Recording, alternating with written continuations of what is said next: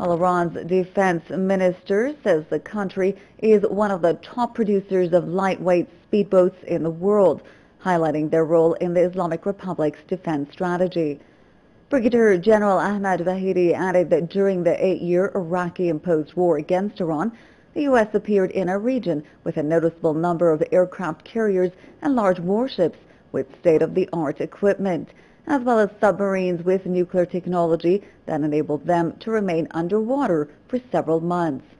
Vahidi noted that Iran confronted the large enemy vessels with lightweight speedboats. Despite the fact that the enemy initially belittled the speedboat concept, it was forced to later admit its strengths.